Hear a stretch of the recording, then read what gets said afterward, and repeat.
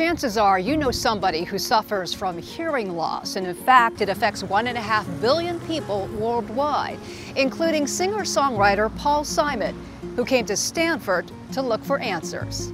My hearing loss started about 3 years ago, and it was gradual in the left ear. What I'm seeing is a beautiful looking eardrum. Could be an album cover. At a certain point, when my hearing loss was about 50% in this ear, I chose to have a procedure done, and the procedure made it much worse. The numbers are staggering to me. Yes. 1.5 billion people suffer from hearing loss. 1 out of 6 individuals across the globe have hearing loss. It's a huge invisible disability. That ear to that shoulder, perfect. When we say hearing loss, roughly we group it into 2 types of hearing loss. One is called conductive hearing loss. Conductive hearing loss implies that there is a problem with the eardrum or the hearing bones or fluid behind the eardrum or disease process in the middle ear. For these types of hearing loss, surgery can be very effective, even curative. The bigger problem is the inner ear and its connection to the brain. That is called sensory neural hearing loss. And right now, in terms of treatment options, we are really limited to 2 types of devices. On one hand, it's hearing aids that help people typically with mild to moderate hearing loss. On the other end of the spectrum, it's cochlear implants, which are devices that electrically restore hearing to those who are profoundly deaf. Tell me about the research that's going on to cure or treat hearing loss.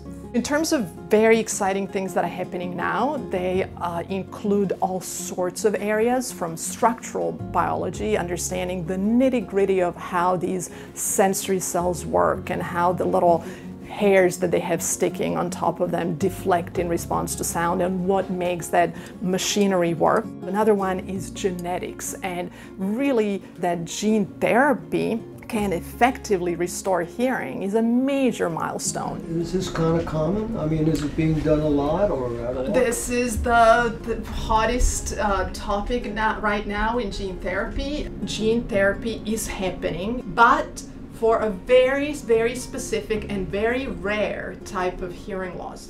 We seldom get to hear scientists talk about what they do.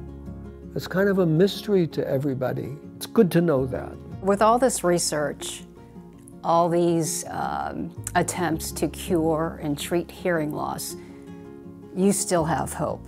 Oh, quite a bit. Quite a bit of hope.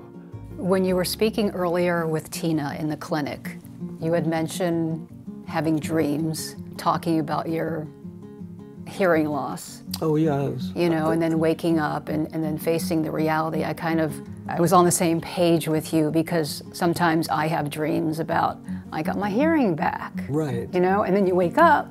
Right. And it's still the same. So I'm just wondering for you, sorry.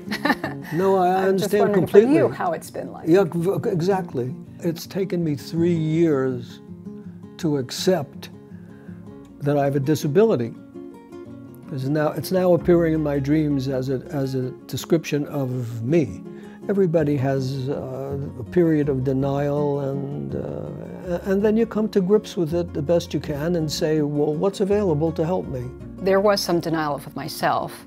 And then there was like, this will pass. I'll get my hearing back, and yeah, I still something think will that. Is that how you felt? I still feel, yeah, I can imagine getting my hearing back, or I think, wow, how great it would be now if I could, how I just took it for granted. Yep.